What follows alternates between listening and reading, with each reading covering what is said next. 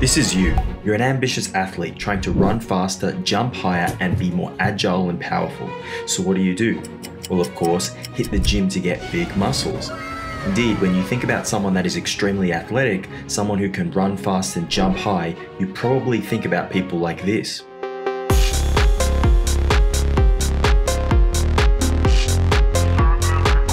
Oh, hang on, not like that. Yeah, this guy doesn't look like he stepped foot into a gym a day in his life. He's so scrawny and he probably...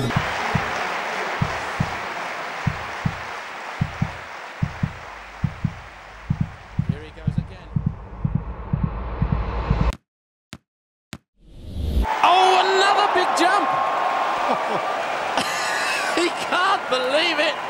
It's almost world record after world record! Well, that guy is Jonathan Edwards, and he holds the current world record in the triple jump, which has stood since 1995, so that's almost 30 years. It's so incredible watching this jump, see him practically fly through the air. I should also note that despite Edwards being a triple jumper, his 100-meter sprint personal best is 10.48, which is very impressive. Edwards doesn't look like the standard elite athlete, and yet he's the GOAT. So how can this be? Well, keep watching because in this video I'll explain one of the main hidden qualities that Jonathan Edwards mastered and outline exactly how we can also enhance this quality. I'm just this skinny white guy. One main quality that explains Edwards' incredible athleticism is his elasticity, also sometimes called reactivity. Elasticity is not a property of our muscles, but rather our tendons. You may have heard of this idea before, but perhaps you're not exactly sure how it works, so let's dive in.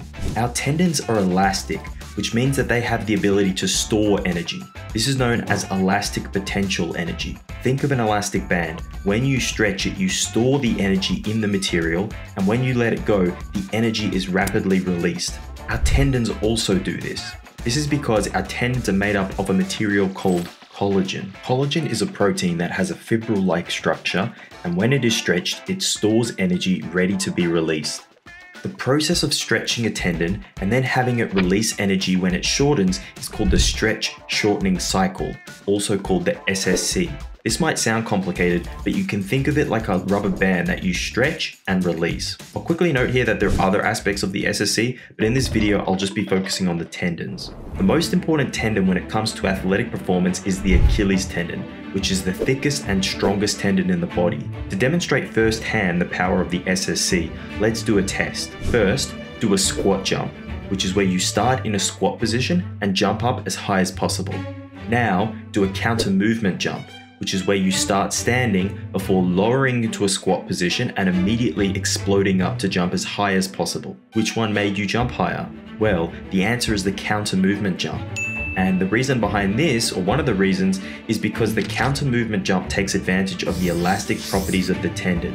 When you squat down first, we are loading up the tendons to store energy, which is released when we start to jump upwards. This helps us get an extra boost that allows us to jump higher. During the squat jump, on the other hand, when you're pausing at the bottom, the potential energy stored in your tendons is slowly lost as they creep back, so to speak. In other words, while we can hold an elastic band for a while and it snaps back, our tendons don't quite work in the same way. They will not store energy for an extended period of time. Another example is when you're squatting. If you bounce at the bottom of your squat, then you're using the energy stored in your tendons to make the lift easier than if you paused at the bottom of the squat.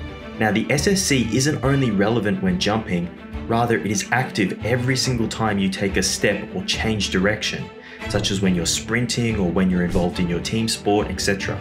Every time your foot hits the ground, your Achilles tendon lengthens, storing energy.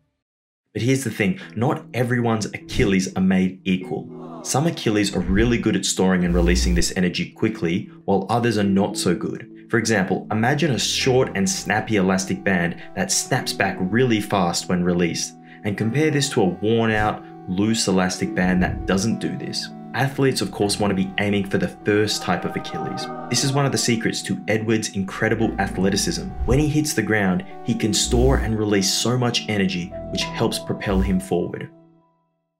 So how can you test the elasticity or reactivity of your own Achilles? Well, there are a couple of indicators, the main one being your ground contact times. This is simply the amount of time you spend in contact with the ground when you're jumping, sprinting, etc. Generally speaking, the more elastic your Achilles, the lower your ground contact times will be. This period can be very short, and in elite sprinters we see ground contact times as low as 0.08 seconds or 80 milliseconds. There's also another metric that indicates how elastic or reactive you are, which is called the Reactive Strength Index, or RSI. Your RSI score can be calculated by doing a vertical jump on the spot like such, and then calculating the ratio of your flight time to your ground contact time. Research has shown that athletes with higher RSI scores are typically faster, more agile, and can jump higher than those with lower RSI scores. A couple of years ago, I used to have chronic ankle sprains, and in one season of futsal, which is basically like indoor soccer, I sprained both ankles 4 to 5 times each.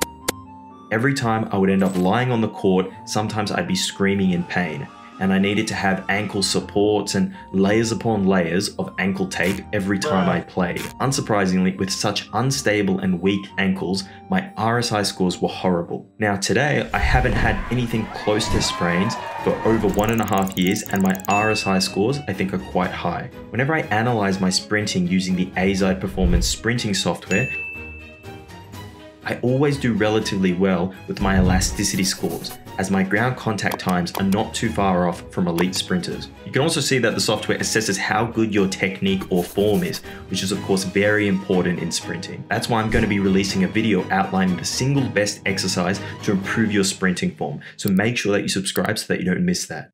Now, coming back to my ankle journey, let's dive into what I did and what the science says about improving the elasticity of the lower leg.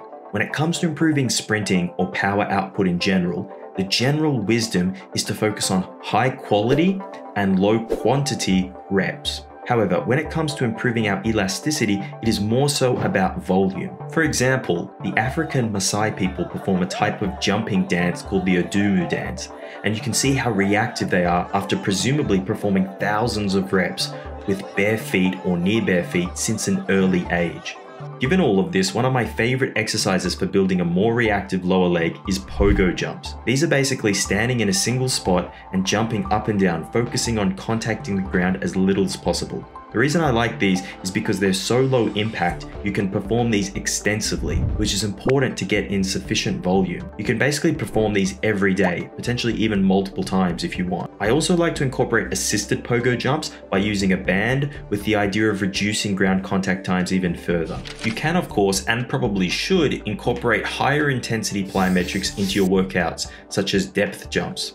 Just be careful with these as they're much more intense, and so you definitely cannot do them every day like with pogos. Now let's talk about nutrition. While we can provide the stimulus to condition our tendons, we should also utilize what we know about collagen synthesis to ensure that we are training optimally. Dr. Keith Baar has done some now well-known research in this area, and he found that supplementing such exercises with collagen itself, as well as vitamin C, resulted in a greater change in ligament strength. We noticed that when we increase the amount of proline and we increased the ascorbic acid in the media of our cells, they actually got a whole lot stronger, the ligaments did.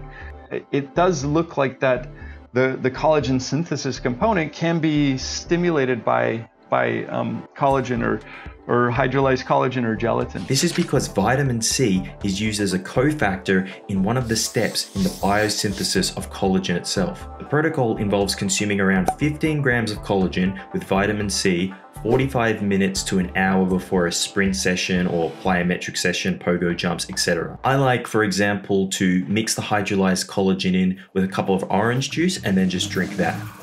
Now, there's so much more to say on this topic that I couldn't include in this video, which is why I've created a fully comprehensive program that is designed to transform your elasticity. The course includes background information on elasticity, tendon conditioning, RSI monitoring, and much more. The course then provides a complete training program incorporating all elements and exercises necessary to help you improve tendon elasticity. Finally, it also covers nutrition and supplementation in detail, outlining exactly what is required to get get the most out of your training. And as a bonus, you'll also gain membership to a group of athletes that will get early access to an exciting new development coming soon that will further enhance your elasticity training. Whether you're a sprinter, footballer, basketball player, middle to long distance runner, or really any athlete looking to improve your elasticity, then this program is designed to be the perfect solution. The course is currently available for pre-sale at a discount, which will return to its full price 1 month after this video is published. However, as a thank you for watching this whole video, I'd like to offer you an additional 20% discount if you use the code YouTube24 at the checkout. If you're interested in the course, then you can find a link in the description. Now, I should mention that along with tendons, muscles are of course important too. And if you'd like to learn what the most important muscles are for being fast, you can check out this video here.